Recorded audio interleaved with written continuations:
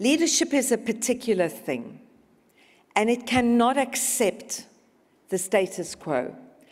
I was at a UN Women's Lunch Roundtable Forum a couple of days ago.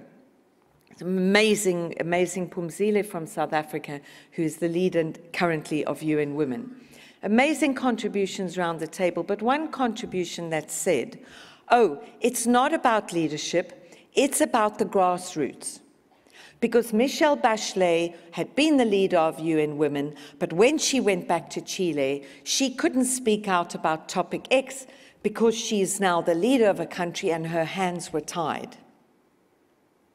No, she's not the leader of the country. She may yet show to be a leader. She is the president of that country. What's the difference here? Here is the difference.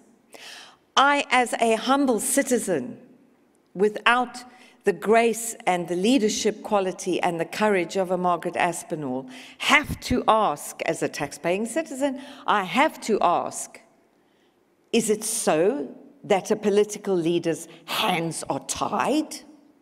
Really?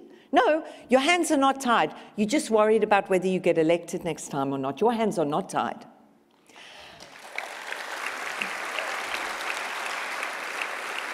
And I felt so strongly at this lunch that I said, just hold the phone. When Nelson Mandela came out of prison, his hands were tied by his party. The ANC were expecting certain steps and certain statements. He didn't make any of them. His hands were not tied. A leader's hands are not tied.